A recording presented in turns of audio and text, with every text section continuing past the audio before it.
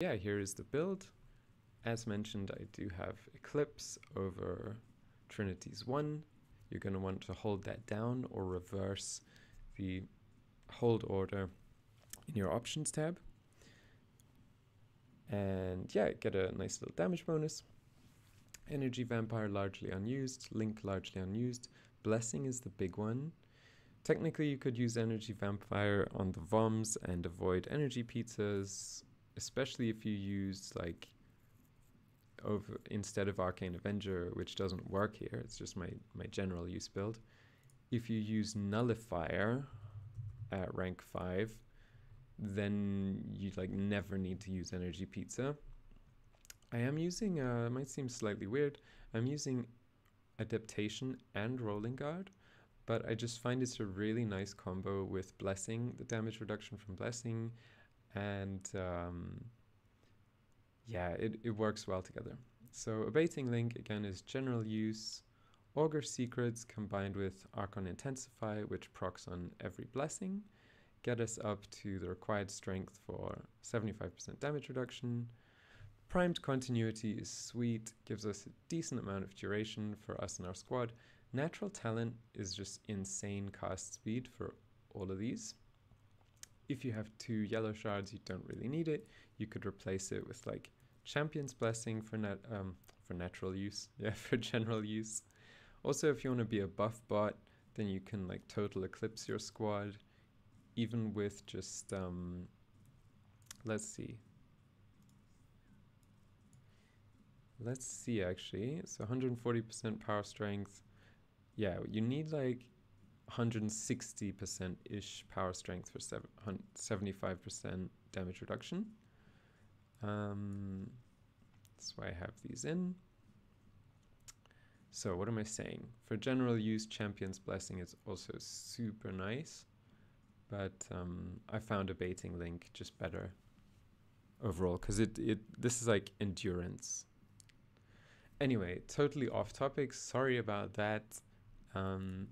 Rubico Prime, here's my build. It's not absolutely optimal. This Serration is only rank 8 out of 10. Oh my god, our legendary rank player doesn't have maxed Serration. What is going on? Vigilante Supplies gives us a chance for red crits.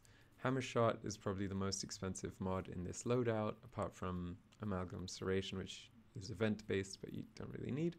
Primary Frostbite, because we can't proc the other arcanes from kills, because we're not really killing anything in an Eidolon hunt, but we are getting cold status procs.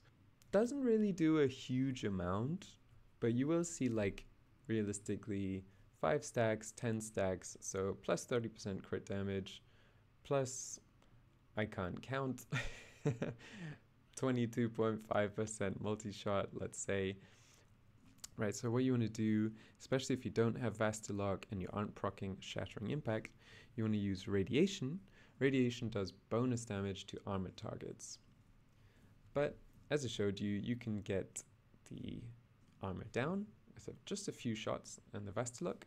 Critical delay to go over 100% crit chance. If you use Point Strike instead, you won't quite be poo. I typed poo by mistake. You won't quite be at the required amount if you go for Point Strike instead of poo strike. You'll be 95%, and that 5% might seem like a tiny amount, and the fire rate might seem attractive, or Riven might seem attractive.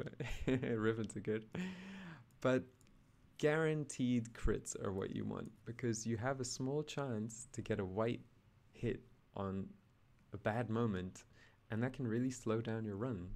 Like, Gantulist spawns this giant energy shield around himself and does like insane amounts of knockbacks for like 10 seconds, 20 seconds. And if you're a new and inexperienced squad or solo player, God forbid, then yeah, that can screw you up. So that's why I do recommend critical delay. You do shoot fast enough anyway, 3 times per second. Yeah, invest in this. Enough said. Enough said, enough said. Don't use galvanized mods for Eidolon hunting. Use them if you want for actual like endurance or kill missions or whatever. Yeah, sharpshooter is super nice. We'll feature that in the build of the week with Frost and Co. Your secondary is irrelevant. Some people used to run Euphona Prime back in the day. Brozyme comes to mind. So here we have our Vastalok build. We're running Bullet Dance, technically High Noon. If you can manage it with the high attack speed would be better. But Saxon Thorax to increase your impact. Status proc chance. To proc Shattering Impact. The reason Vastalok basically instantly armor strips is because there's a weird interaction with this mod and impact status and firing 9 bullets at a time. So yeah, that's basically all you need to know. Stick some attack speed mods on. If you don't have Prime Fury, use Quickening and Gladiator Vice, or use Quickening and Normal Fury, or basically any speed mod except Berserker Fury, because as mentioned, we're not getting kills. Quickening recommended. Rest of the stuff is just like utility and damage that's not actually used in this mode. The most important things, or I should say two of the most important things, Madurai with Void Strike. You probably already know this by now. You get 1000% additional damage, so 10 times damage.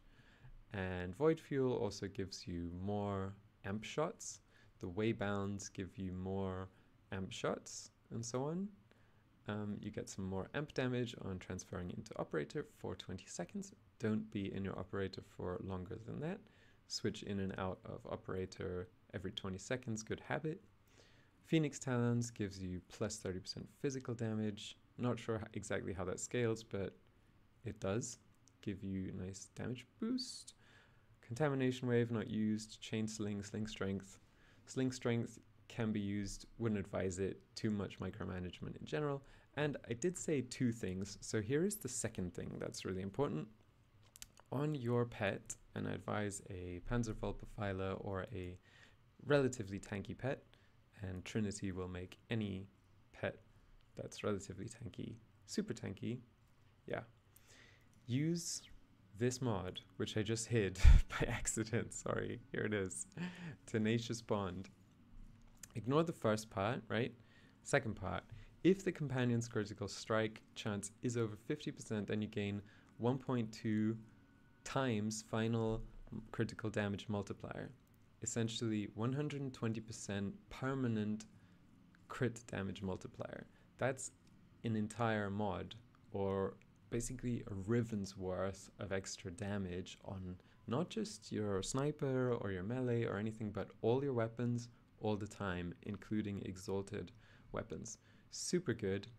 Then this is for general use again. Heavy attacks increase companion damage multiplied by combo multiplier amount. Momentous Bond, you can res your companion super duper freaking fast. Just kill some Eximus. Its res timer is reduced by 18 seconds per Eximus killed. The rest of this stuff, Prime Pack Leader and Hunter Recovery, that's not really for Trinity, but for general use. Yeah. Hard pet to get, super worth it though. Best pet. If you have this Fox Babe, you don't need any other pet. So that just about covers everything for the gear. I do have keybinds for these pizzas, as I like to call them. Basically, only ever really need to use squad energy. Sometimes to not get one shot or two shot, use a squad shield restore or health restore in a bad situation. If you've been using ammo efficiently, kind of nice to have that too. I didn't show and I didn't mention, but you can use Necromex and Volt Shields to great effect. Just shoot through the Volt Shield with your Arcobec, so the normal Necromech, the Void Rig, and you will insta-gib the limbs without even having to aim. Sick trick. Sick trick. Yeah, I really believe that covers everything, right? I mean, I don't need to show you the Void Rig build. I can just show you a really basic Archabex build, but not going to explain any of that.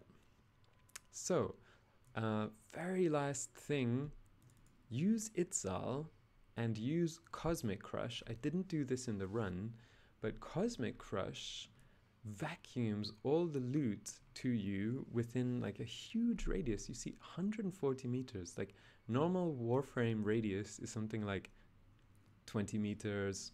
Dante has like buffed or like with range mods 70 meters. This thing, no range increase, 140 meters. So you vacuum everything to yourself, and you also freeze the Vomvalis and like the enemies in general.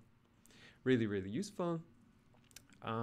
Rest of the stuff, not really so needed. You can stealth yourself while you're capping a lure. Can be nice to not get thrown out of your Archwing. Yeah, so really hope you enjoyed this video and that it helped you. All the best to you in your Eidolon hunting career, as it were. And see you around, Tenno. See you around. Where's my wave? I don't have my wave. No, we're just gonna have to hit him with the Steel Path Void emote and the Hercules kind of gesture. Not a Hitler salute at all. No, okay, that was politically incorrect and totally inappropriate. Please don't ban me, D. Yeah, just kidding. All the best to you. I do not approve of Nazism in any way. That was just my kind of weird association and Tourette's and whatever. So yeah, no, the only sort of violence I propagate is against eidolons and NPCs. Just to set that super clear. All right, see ya.